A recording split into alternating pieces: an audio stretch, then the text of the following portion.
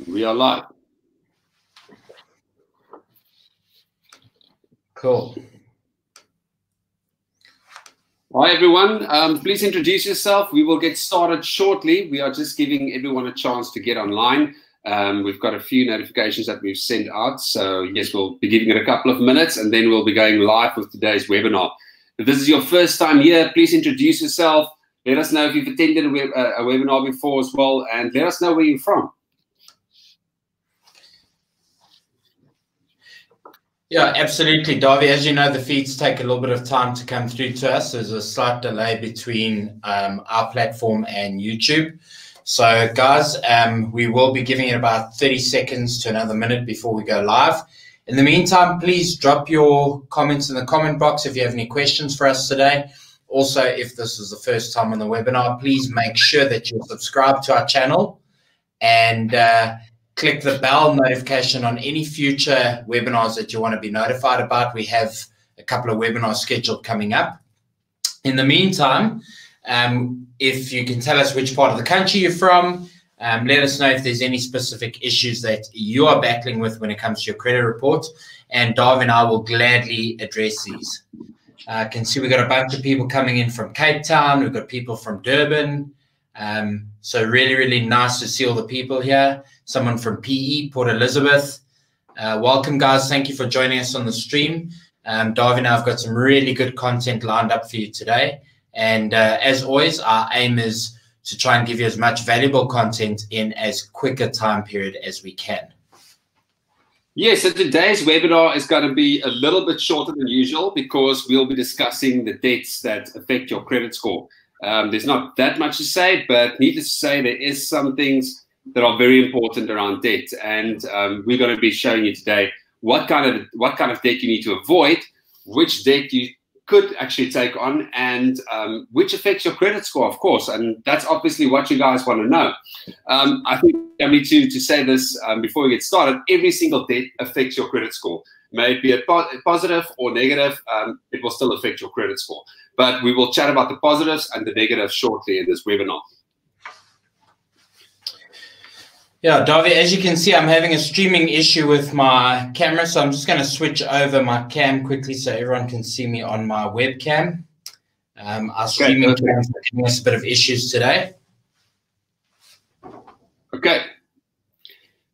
So you're back. Okay, so let's get started. So there's basically two kinds of debt that you get, right? And it is called installment debt, and the other one is revolving debt. So let's talk about installment debt real quickly. What is installment debt? Now, installment debt is debts that you take on that has got a fixed amount that you need to repay, and the monthly payment is also fixed. So something that comes to mind immediately is something like a mortgage payment, vehicle finance, a personal loan. Usually these loans have a security behind them. For instance, a property, a vehicle, so it is secured loans as well. Vehicle installment debts are also a bit more favorable than revolving debt, but we'll chat about revolving debt shortly. Justin, is there anything you want to chat about when it comes to installment debt? No, I think you've given a very good summary of it. Yeah, so the next one is revolving debt. Now, this is credit cards, as simple as that. This is seen more as a risky kind of debt. Now, revolving debt means that it's continuously changing. It's always changing. There's no set amount that you are repaying every single month, right? For instance, on your credit card, you might be repaying the minimum amount, but it could change. For instance, if you've got a 10,000 Rand credit limit and you have used 8,000 Rand, you're paying the minimum, but then you can still take out or use the full credit facility of 10,000 if you want. Now, these loans are obviously a little bit more risky, and they affect your credit score a lot more than the installment debt, obviously because there's more risk involved to the credit, according to the credit bureaus. So as we've discussed, installment debts are more favorable to the credit bureaus than the revolving debts. Now, when it comes to revolving debt, obviously this has a very, very big impact on your credit score. When you take out a credit card, immediately your credit score will drop, as with any other debt. but over time it will increase, provided that you are actually using it responsibly, right? Now, let's take a credit card, for instance. We've always been saying the second most important thing on your credit score is your utilization ratio. Now, this ties in directly to credit cards, because if you use more than 30%, then it gets docked on your credit profile. If you use more than 50%, it gets docked again. And if you use more than 100%, you're obviously maximizing your credit limit and you're seen as a massive risk. So this counts for about 30% of your overall credit score calculation as well. So this debt basically, I wouldn't say it counts the most towards your credit profile, but it can be very, very harmful if you don't use your credit responsibly and use your credit facility responsibly. So if you've got any credit cards, make sure you only use 30% or less. If you use more than that, then you need to make a plan, either pay off your credit cards or pay off some of the balances, but get that utilization below 30%. Anything you want to add on the revolving debt there, Justin? No, I think you hit the nail on the head. I think the big thing to understand with any form of revolving debt is that it's usually linked to unsecured loans, and so obviously your debt utilization ratio is really important when lenders are looking at your indebtedness. So basically, anybody who's looking to give you a loan is going to look at your indebtedness, and if you are utilizing more than 30% of your facility, it is going to negatively impact your score. So what Davy said is absolutely critical. Yeah, so that being said, a credit card could be a great tool to increase your credit score. However, it can also be very, very dangerous, and it can very negatively affect your credit score depending on how you use it. So many people think that if they make debt on their credit card, it's going to increase their credit score, where it's quite the obvious. If you use more than 30% of your credit score utilization ratio, which is more than 30% of your credit facility of your credit card, yes, then you are going to damage your credit report. But it's one of the easiest fixes, you know. I mean, if you can just sort out that utilization, then almost immediately overnight your credit score will increase again.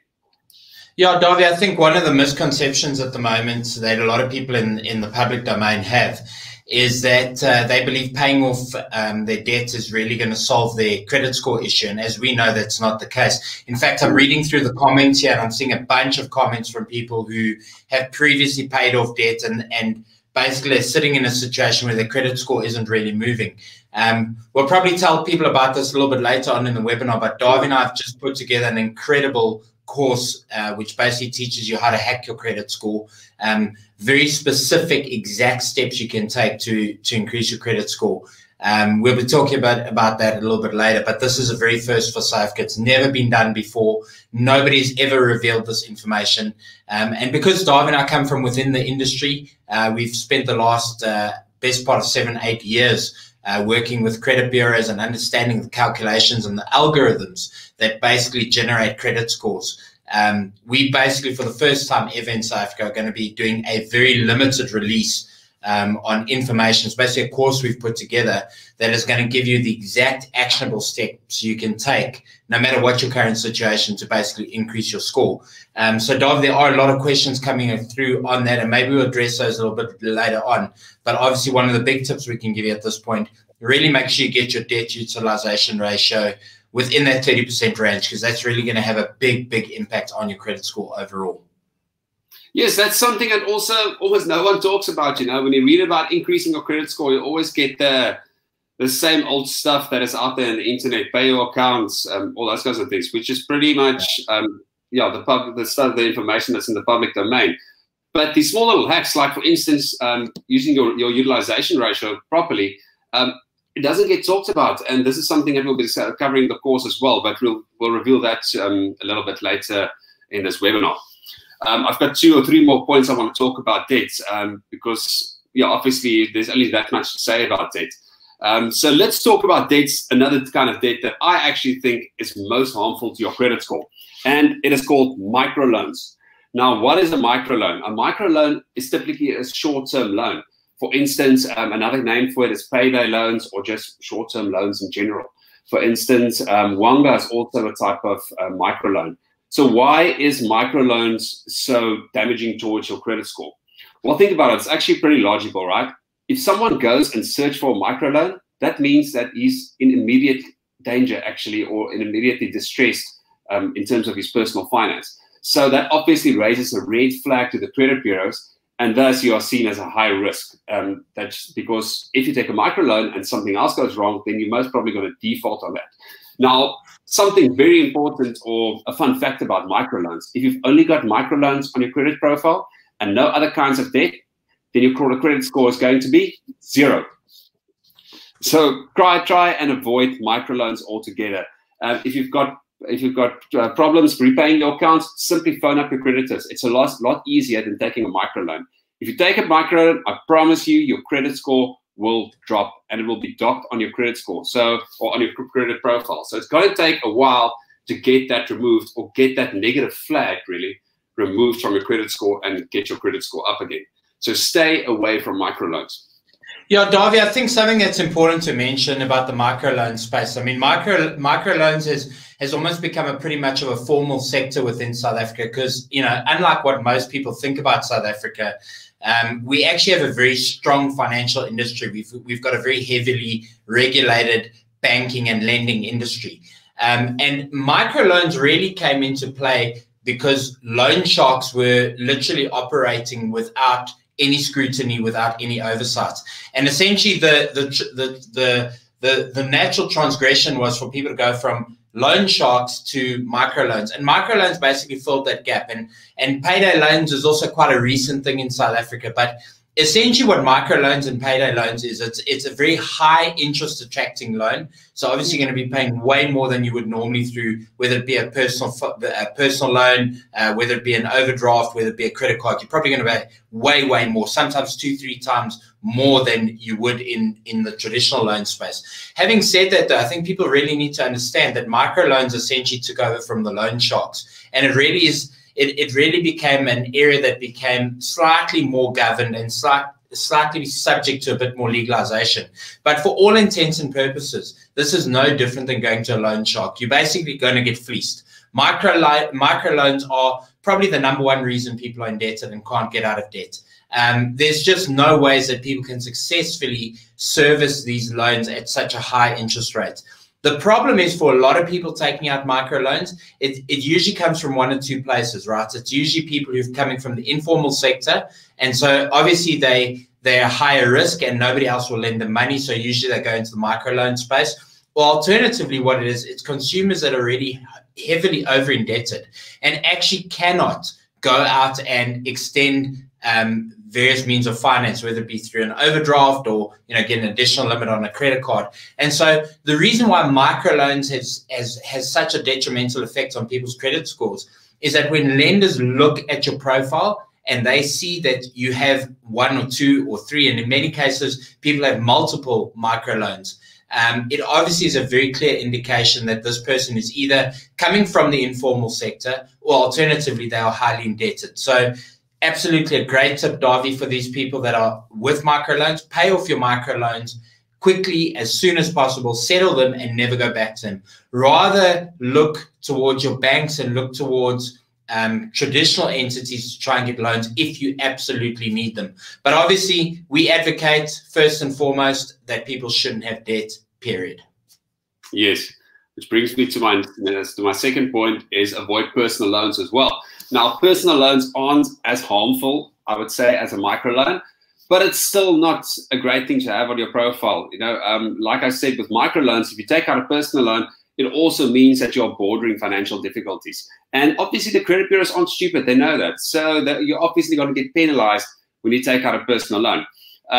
It doesn't matter what kind of debt you take. If you take a home loan, vehicle finance, personal loan, it doesn't matter what it is. But any account that you actually open is going to drop your score with 10 points. And the reason for that is the credit bureau sees you taking on new risk, right? Which is new finance. And now you have to prove yourself to these bureaus that you can actually repay this debt. Now, as you go along, maybe home loans, maybe vehicle finance or personal loans, after 6 months or so, your credit score will start increasing again. And that 10 points or 7 points or whatever it might be where it dropped initially will start increasing again as you approve yourself. But obviously a personal loan, if you've taken a personal loan and you have 1 or 2 setbacks, then it can be very negative towards your score. So that's why we always advocate that you don't take on any debt such as personal loans or microloans. Obviously, homes are expensive, so we can understand that some people or most people need to take out a home loan because it's just unaffordable for the general public. Same with some vehicles as well. But then obviously, if you take a home loan, make sure that it's less than 20% of your payments, 20 to 30%. The same with vehicle finance. It needs to be in relation to your current income that you are getting. So the takeaway is use credit responsibly. Don't take out any loans or short-term loans in order to increase your credit score, because it's not going to increase your credit score, and you're most probably going to be paying a fortune on interest anyway, which is going to be bad for the end for you as a consumer. Yeah, Darby, I think something that we need to add here, and I think this is really important for the South African consumer to understand and appreciate, and in fact, this is valid for anybody around the world. Personal loans, really, if you're starting to rely on personal loans, chances are you've got a problem on either A, you're spending too much money, or you're not earning enough. Now, you know, it's simple mathematics here. If you're not earning enough, you have to reduce your spending. It's as simple as that. So, you know, when people say, well, I can't avoid personal loans, I can't avoid micro loans, you know, the end of the year is coming up, we've got to do Christmas, or we've got kids' birthdays, school fees. January is always a terrible time for people. People really need to start accepting that financial responsibility starts and ends with them, right? So, look, the banks aren't going to do you any favors. The financial institutions aren't going to do you any favors. You absolutely need to start becoming responsible about your money. You have to spend less than you earn. If you spend less than you earn, chances are you will still have to probably have a home loan at some point. You might have to have vehicle finance, but you should probably be avoiding personal loans, right? And certainly credit cards, which I know you're going to talk about in a second, Darby. Credit cards is another big area of concern. And I think the problem is we have an emerging middle class in South Africa that really doesn't understand finance. Although finance is now available to them based on the fact that they're earning money and they've got a certain amount of income, that doesn't take care of the back end stuff like budgeting and, you know, basically making sure you have breathing room in the amount of money you earn and your expenses so that you're setting money aside for rainy days. And so, you know, the problem is once people start going to personal loans, it really becomes a hole that you can't get out of. But having said that, if you do have personal loans and you are in that situation, I mean, it's great for us to stand up here and just say, listen, avoid microloans, avoid personal loans. But the practicality of it is, Darby, that most people on this webinar probably do have some kind of debt. They probably do have some personal loans. They probably do have some microloans. They probably do have some credit card debts. And probably the best tip that Darby and I can give you right now, if that is your current situation, really, start reducing your living expenses. We know it's uncomfortable. We know it's not the nicest thing to have to do, but you have to face reality. You know, it's like they used to say to us at boarding school, Darby. They used to say, pull up your big boy panties, because, you know, reality's in front of you now. There's no way of running away from it. If you've created a problem, if you've got into debt, if you have a problem, number one, reduce your living expenses. Number two, and this is really the critical thing, start servicing more than the monthly minimum required. So if you have a payment on a personal loan that's 1,000 Rand a month, if you can only afford an extra $100 a month, start putting that extra 100 Rand a month in, because that is not only good for your actual loan that you're servicing, and it's going to reduce the total amount you pay over time, but also what it does, it demonstrates you're a responsible borrower. And this is essentially what lenders want to see. They want to see borrowers who are responsible, people who pay on time and don't just service a monthly minimum, actually make an attempt to pay a little bit more. So even if it is just 10% more than your monthly amount, stop living in this mindset of servicing minimum monthly payments. Start trying to maximize how much you can pay every month. And that will not only help you pay off the debt sooner, but it will also obviously positively impact the way lenders see your profile. Yeah, exactly. It's like that. Like we said in that webinar we did a little while ago, when it comes to the home loans, home loan tips that we gave people. If you only pay 10% every single month towards your home loan, which really isn't very difficult, right? Then you'll be cutting down a 20-year term home loan down to 16 years, which means that you're saving an absolute fortune. You are saving 4 years of your life paying that bond. Well, Darby, I have to disagree with you for a second there. I mean, to guys like ourselves who constantly watching our credit profiles, who constantly monitoring, you know, our credit records, who constantly budgeting and doing this sort of thing, it really isn't that hard. But you have to also appreciate and accept there are consumers out there that are heavily indebted. And look, people are using coronavirus as a very convenient excuse. You know, the reality of the situation is if we confront the truth here. People should have had 3 to 6 months salary saved up, right? And the only way you have 3 to 6 months salary saved up in an emergency fund is if you're actually spending less than you earn. So most people are living on their threshold. And, you know, it's easy to say, I can't do this and I can't do that. And, you know, I accept it's difficult for people. I understand for some people just finding an extra 100 Rand a month to put towards something is really difficult. But here's the thing. It may be difficult, it may be challenging, but if you don't do it now, if you don't start servicing your debt now properly, you're going to be in a world of trouble down the line. And Davi, as you and I know, it is extremely difficult to rehabilitate somebody who's got a really weak profile. I mean, there are things that you can do to improve, but you must understand it's a quick way down and a long way up, right? Yes. No, exactly. Credit scores, it's an ongoing process for the most part, and it's mostly a reflection of how you handle your money and your personal finances. The problem is, I accept that there's for a lot of people, it's almost impossible to service their debt repayments by the situation that they're in. But the problem is, the problem is not going to go away, though. It's still there. It's still a reality that you need to face. Even if it means going on debt counseling or whatever it might be, but the problem is not going to go away. If you don't start working on that problem and start solving that problem, like you said, it's only going to get worse down the line for people. Yeah, look, Davi, I mean, people are looking for external factors to solve their problems, you know, and the external factors usually I need to earn more money. Well, I'm here to tell people that that's not the solution. The solution is you have to work with what you have, not with what you don't have.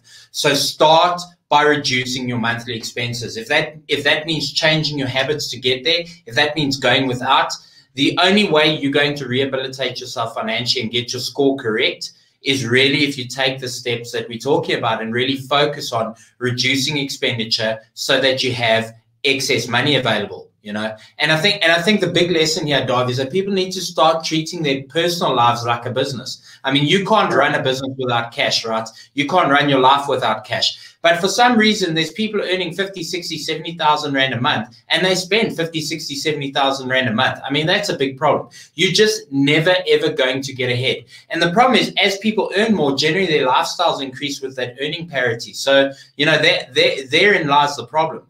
If I could go back to myself in my 20s, or I could give a 20-year-old some real sound financial advice, I would say live on as little as possible for as long as possible and save up money. That way you'll actually never need to leverage debt. But the reality is we're sitting here with a bunch of adults in a middle-class society that's developing in South Africa who really are so leveraged, they have so much debt that when one thing comes along like the coronavirus, it just throws off the whole equation. So, you know, I know it's tough advice, I know it's tough love, but people need to hear this. You need to spend less than you earn. You need to service your debt, and you need to not only service your debt on time, but you need to meet more than the minimum required. That is the only way you're going to demonstrate that you are a responsible borrower, and it is one of the main things you're going to do to basically increase your score and ultimately make yourself financially appealing and investable person that lenders want to basically lend money out to. Yeah, I couldn't agree more. You said you hit the nail on the head there. I think one more thing to mention about personal loans. There's a lot of bad advice on the internet. So a lot of people obviously saw it's public knowledge now. I mean, we said that if you sort out your credit utilization, then your credit score will go up immediately, right? So there's people and a lot of websites that actually tells people to go take a personal loan and then consolidate their credit cards with the personal loan. Now, I think that's terrible advice because you're just taking one loan to pay off another. Whereas you said, rightfully so, rather cut your living expenses. It's a lot easier. I think that's the biggest tip you can actually give people. The easiest way to make money is to cut your living expenses because immediately you have money available to you. Yeah, Davi, the way I always say it to my family is we have to work with what we have, not with what we don't have. The problem is most people are borrowing money against future earnings, right? And there's no guarantee, even if you're in a job. I mean, we've seen people being retrenched every single day. There is no guarantee of future income. So the best thing you can do is work with what you have, not with what you don't have. Don't leverage yourself to a point of fault. Davi, I've got a quick question for you. And I'm sure probably somebody would want to ask this here, but this is a really good question, I think. Would you recommend somebody takes a personal loan if they really need to, or an overdraft? Which one is better? A personal loan or an overdraft? Yeah. Well, I think the overdraft is easier to get than the personal loan. Yeah, I mean, I think it's a really difficult question, and it's actually a question that was posed in a forum that we spent some time on the weekend discussing in, and people are saying, you know, should they go for a personal loan? Should they go for an overdraft? Davy, I think it's a pretty hard thing to answer. I think, you know, people need to look at their banking relationship. How good is their banking relationship? Chances are probably somebody who's got a good banking relationship will probably get a better deal in terms of accessing finance through an overdraft. However, depending on the amount of money needed, you know, maybe the only choice they would have is to go through a personal loan. But what I would suggest is that people need to really start looking at the interest amounts payable. Look at how those amounts are accrued. So, for example, certain personal loans, they get charged interest weekly. Maybe the interest is added monthly. Maybe it's added, you know, bi-monthly. Maybe it's added every quarter. Really look at the conditions, because it's not just the interest rate. It is how often that interest rate is basically topped up on. And really, that's what we call the compounding effect of debt. And what you want to avoid is not only a high interest rate, but you want to avoid having the interest incur on top of interest too many times. I mean, obviously, the best one would be to obviously have it incurring monthly. But there are certainly personal loans that are incurring more than that. So that would be my suggestion. Yes, look, I think since you put me on the spot, I think I'd take the overdraft, because in most cases, from what I've seen from people, is if they've got a good banking relationship, like you just said. I mean, I know someone that has an overdraft and they basically run their business through it, but which I don't agree, but they get prime -1. So I know for a fact you're not going to get prime -1 on a personal loan. Yeah, 100%. Then lastly, obviously, we have discussed this already. It's use your credit cards responsibly. Look, it's very easy to get a credit card, and it's very easy to spend on that credit card. It's simply a matter of swiping. We had a conversation the other day with a guy, and we were asking him about his expenses, and he just said, well, it's so easy. With a credit card, you just swipe. So actually now with Corona, it's so easy, you just tap it. You don't even have to swipe it. In most cases, you don't even have to enter the PIN anymore. So it's very, very easy to lose track of what you're spending on your credit card. So like I said in the beginning of this webinar, a credit card is a great tool to increase your credit score, but only in the hands of responsible people. Not in the hands of someone who doesn't have who can't manage his finances properly, because it's only going to cause a lot more harm than good. If you fall behind on credit card payments, it causes a lot of harm to your credit score. However, if you use 30% or less of a utilization ratio, it could be a great tool to increase your credit score. Yeah, Davy, I think the other thing I just want to add about credit cards, I mean, if you have to ask me what is probably the most evil thing ever created in personal finance, it's probably a credit card. And we've discussed this many times in Global Money Academy, where we're basically mentoring people around personal finance and basically taking them by the hand on their wealth journey. We've been talking about why credit cards fundamentally have such a negative impact on people's personal finances. And I think this is something I just want to put out to everybody watching this webinar today. The thing is about credit cards, and it's a very strange thing about human psychology. If you have a positive balance, you tend to spend less. It's really a strange thing, this, because you're actually seeing the money come out of your account. The problem is the moment the balances go negative, people actually tend to spend more because suddenly they actually feel like they're using the bank's money. And so, you know, there's a whole scientific study behind it, and there's some very strong psychological triggers and facts we can certainly touch on and talk about in another webinar. But what people don't realize is, you know, going into the negative actually makes them spend more because they feel like they're not spending their own money. And so that's probably one of the biggest problems with credit cards. And so if you are highly leveraged with credit card debts at the moment, I mean, obviously we'd advise pay off your highest bearing interest accounts first. So make sure microloans are paid off, and then probably credit cards would be second. But the big problem with credit cards is really that it is what we've spoken about, very much a revolving facility. So, you know, you can pay off the minimum balance, and then you can probably spend a little bit more than the minimum balance next month. And so what you paid. And so what you have is you have this compounding effect of debt. And that is a very real problem.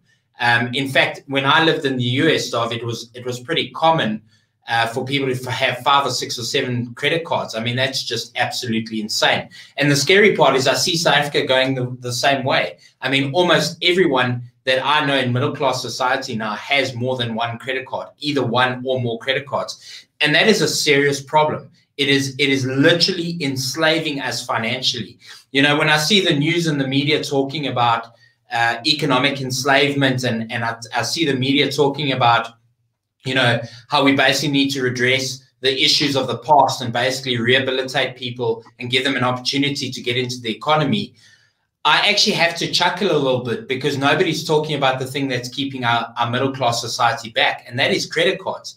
That shit is evil, and people have to try by all means and get rid of it. In fact, Davi, you know my theory on this. Unless you've got R1 million in the bank, you actually shouldn't own a credit card, because, you know, we've got people running around there who've got less than 0 in the bank, and they're still being issued credit cards. It is 100% economic enslavement.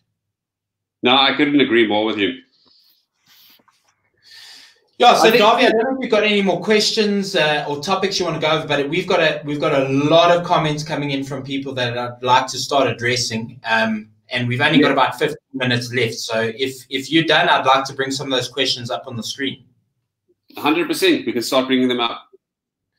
All right, cool. So I'm just going to scroll up to the top here, because we've got some really, really good questions coming through.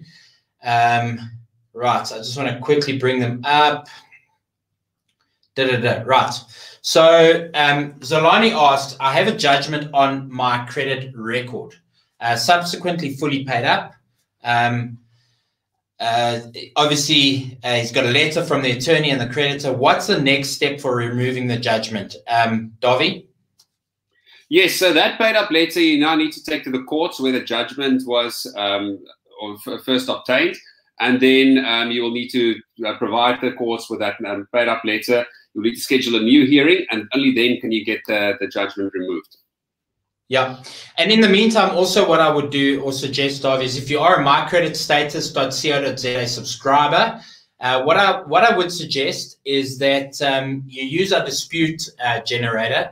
As soon as you have got confirmation that the judgment is cleared off your name, use that dispute generator and basically provide all the proof, provide the paid up letters, provide proof of the removal of judgment, and send it through the mycreditstatus.co.za system. It will then go to all the bureaus, and those bureaus basically have 30 days within which to remove it from your record. So as long as you can prove unequivocally that the judgment has been cleared, that it's been dropped, then you should basically have that removed from your profile. And it's very easy to do if you're mycreditstatus.co.za subscriber. David, I don't think we've told people this before, but the cost of a subscription with us is like 99 bucks, you know, 99 Rand a month. And not only are you getting a host of tools along with your credit report, we're also giving you some really good educational stuff on your credit profile. Davi, I know you've worked over the last 2-3 years consistently on building up a video library of content, really teaching people how to manage their money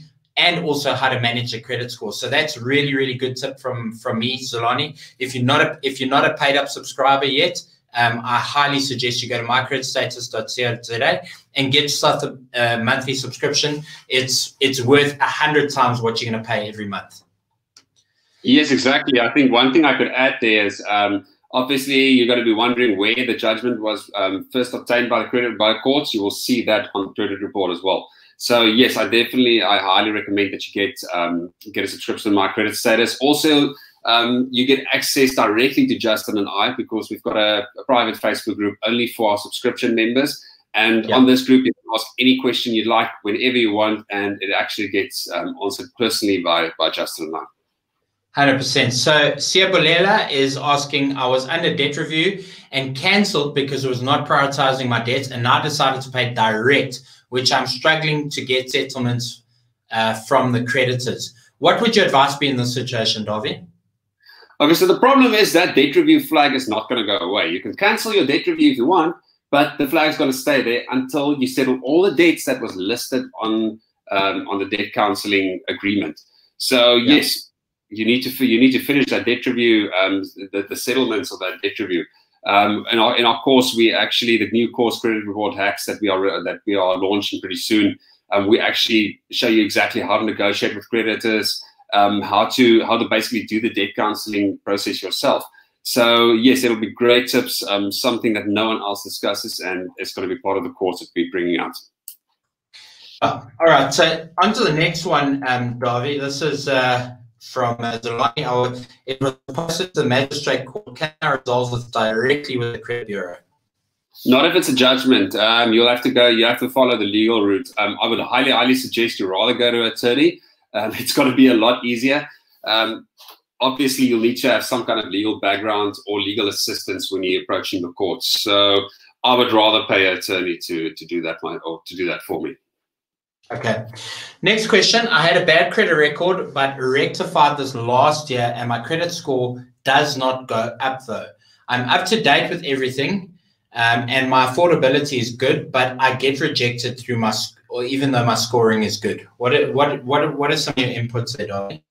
Yes, I think, Billy, there's a lot of factors that obviously affects your credit score. The fact that you said you rectified it last year, it means that you probably closed your accounts, which is actually not the best thing to do. It doesn't increase your credit score when you close your accounts. It's quite the opposite. The credit bureaus wants to see that you've got a history of repaying your accounts. So the accounts on your profile is not the only factor.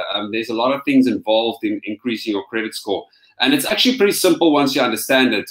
There's a lot of information needs to be discussed, and obviously I can't go over all of that. But yes, that's once again, we are bringing out a great course where you can do this yourself, where we're going to be explaining you in very layman's terms how to increase your credit score, the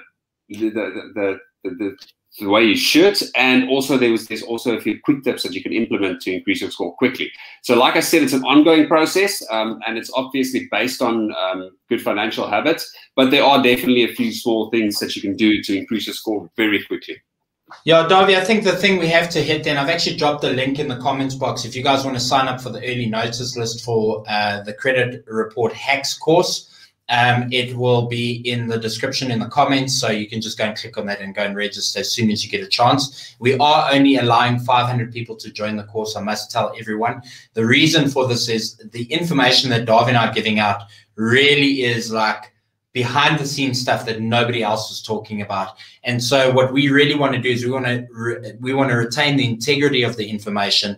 And obviously the more people get it, the less effective it's going to be. So we want to make very sure that we only get this in the hands of 500 people initially. And I promise you, if you get your hands on this course, it's going to be a major, major eye-opener for you, just to see the little things, the little details that you're missing that are right there in front of you. And Davi and I, having done this for the last 7 to 8 years, we have a foolproof method for hacking your credit report and basically making sure you increase your score. Davi, just moving on to the next question quickly.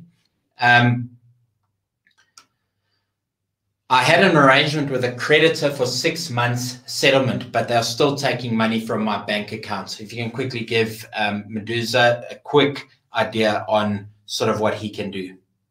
Okay, so what you need to do is, I hope you have proof, because if you've got proof, then the situation is pretty easy, right? If you've got proof or your communication with your creditor that it's only for 6 months, then I would take that proof, that communication with the creditor, I would dispute it. Obviously, you can use something like My Credit Status, where you can simply click the button, dispute that account, and then send the letter with your proof off to the credit bureaus and dispute that, because the creditor is basically breaking his words. And if you did what the creditor asked you to do and arranged with you, then they shouldn't be doing that. I mean, it's unethical. So yes, that's what I would do. And I would also tell the creditor that it's illegal. I would take the proof to them and tell them, listen here, this is not what we agreed on. And I would even go as far as to go to the credit ombudsman if it doesn't get resolved. Yeah, that's what I was going to say, Davi. A good thing would be go to the credit ombudsman and also go to the National Credit Regulator and lay a formal complaint against the company if you're unable to resolve it directly. All right, Davi, the next question is, what is an ITC clearance and would you recommend it?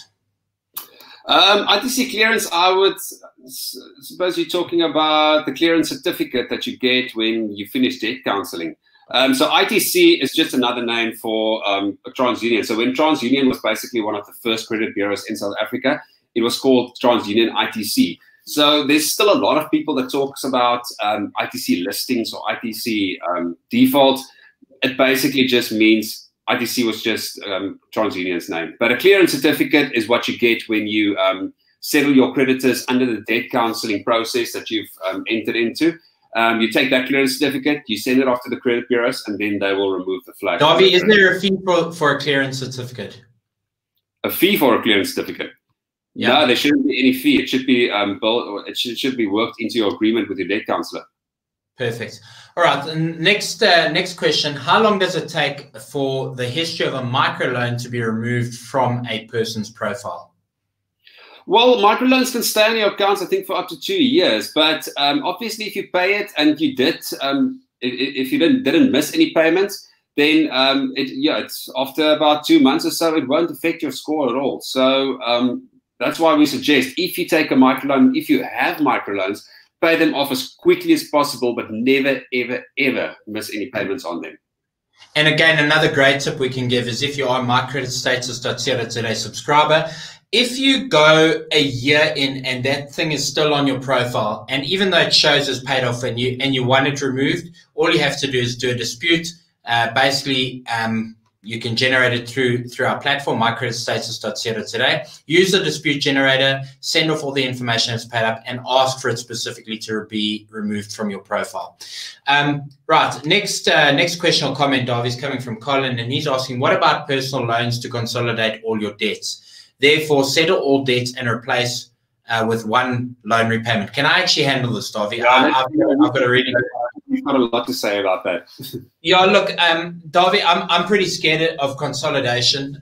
Consolidation actually has got a very nasty history in South Africa.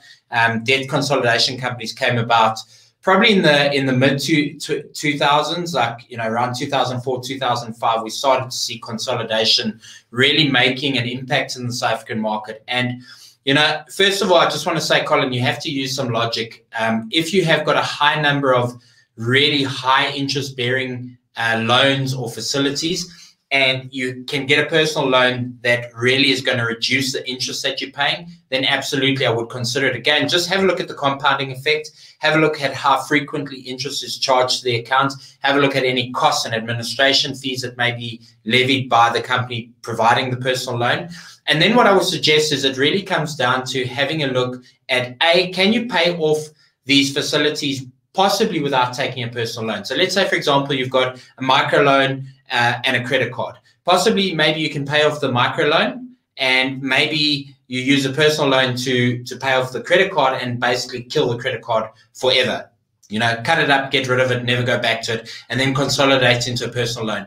I just want to really caution you, Colin, in terms of consolidating your debts. The problem is most people look at it as in terms of the monthly payment that they're going to make. So they're saying, okay, on 4 or 5 things, I've got X amount that I'm paying every month. If I consolidate into a single loan amount, I'm paying less every month.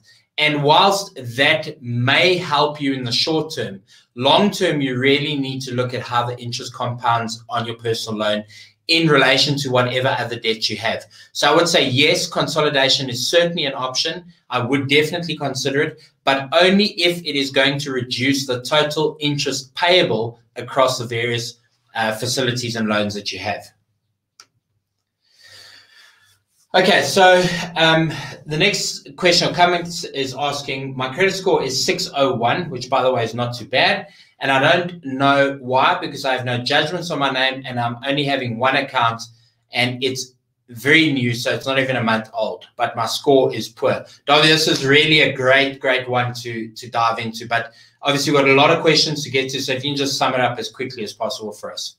Yes, I will tell you, if you had a judgment, it would be a lot less than 601. 601 isn't too bad, like Justin said, but it also isn't great.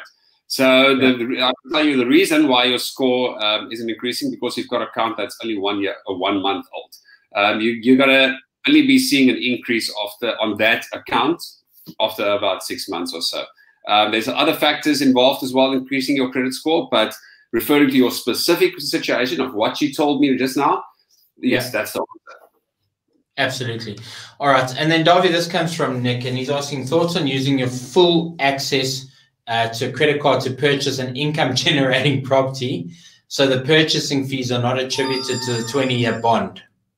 I think you can take that one. I know you want to. Yeah, look, you know, again, I think it's a calculation, Nick, that you have to do in terms of total interest payable. Whilst I appreciate that you may be able to shorten the period, you have to look at the amount of interest that you're going to be paying. You also have to look at the fees that you'll be paying.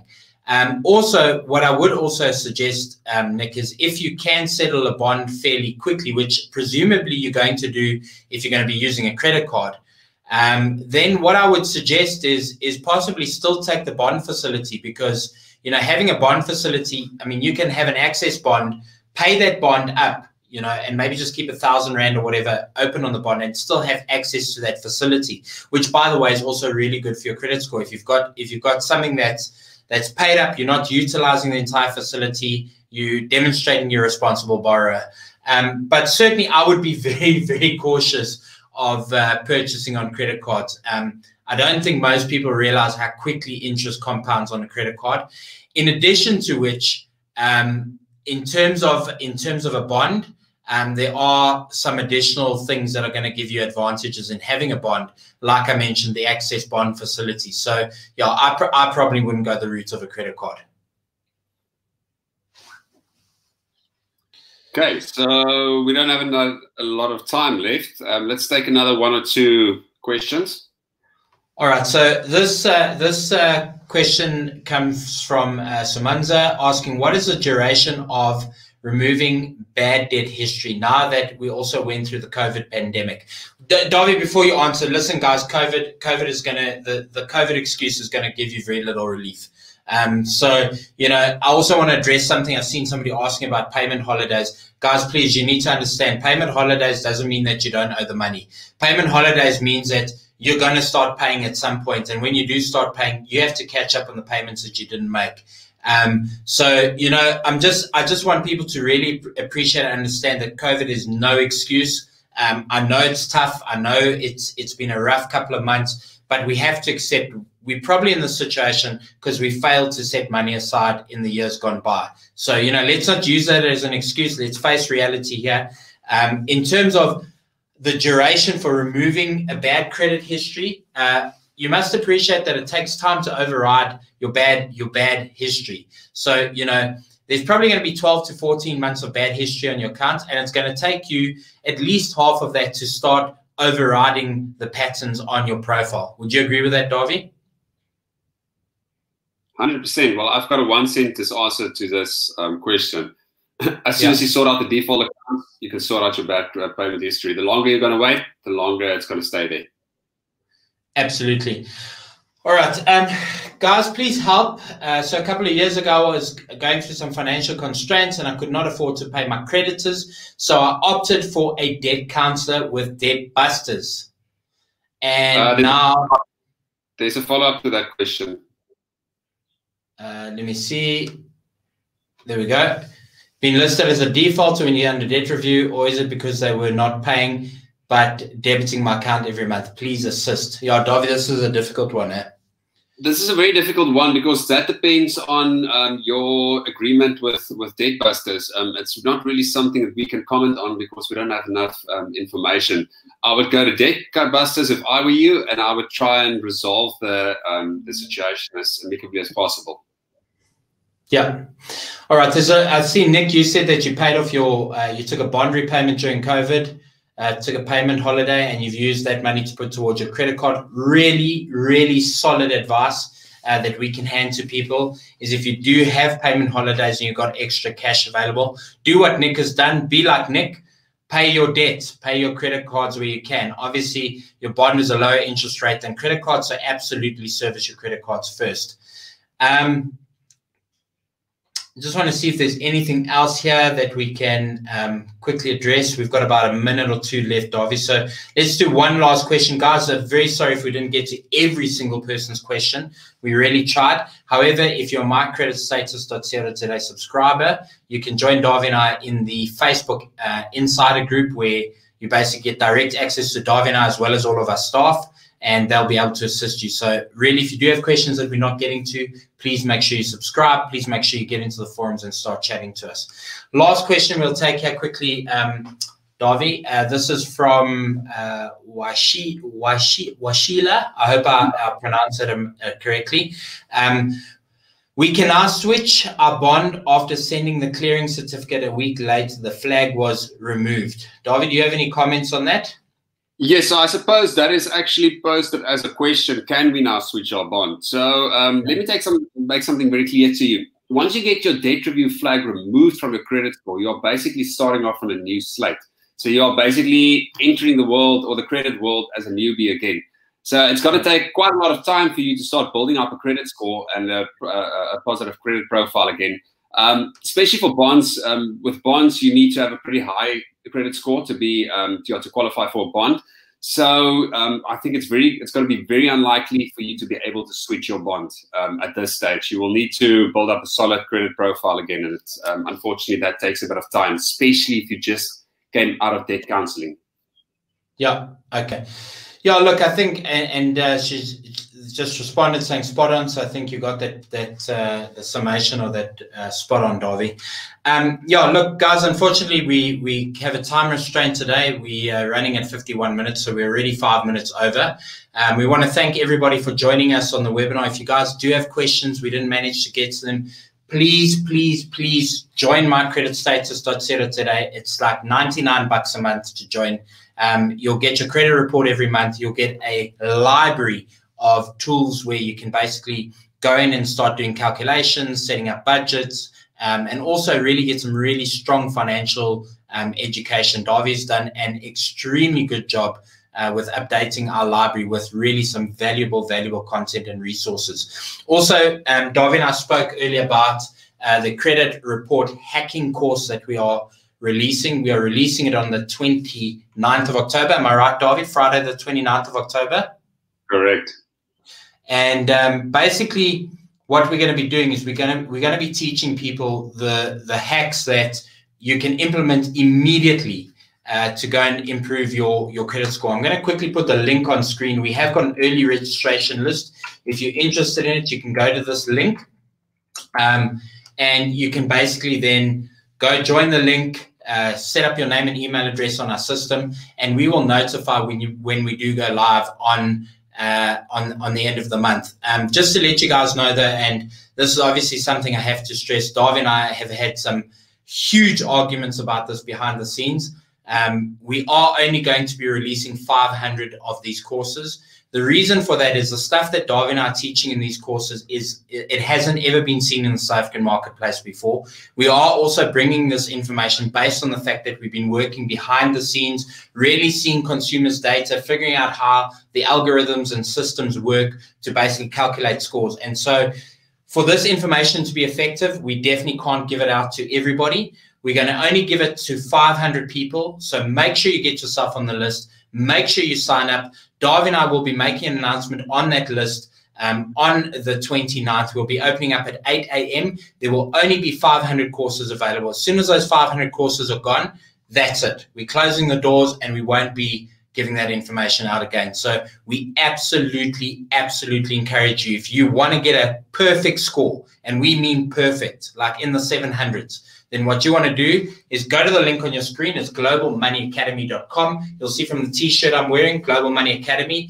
It's another entity that Davi and I are involved in basically bringing financial literacy to the South African marketplace. And we've decided to put this course together. Davi and I, like I say, we've been spending long nights on this. This has been months of work in the making. And this is going to be absolutely life-changing for the people who get it. In fact, the amount of money that you're going to land up paying for it will be repaid almost instantly. Probably your savings on insurance premiums alone will pay for the course. So, make sure you get on the list, and make sure that on the 29th of October at 8 a.m. you are sitting and you're ready to get this course. First come, first serve, guys. And yeah, from my side, Davi, that's pretty much all. And we'll catch up with everybody in 2 weeks' time. Yes, we'll be posting the replays shortly as well. So if you got cut off or if you joined late, then we will be sending out the replays where you can look back at the webinar and get up to date with everything we discussed. So we'll see you guys again in 2 weeks from now. Tot ziens. Hamagashe, Salagashe. See you soon. Ciao.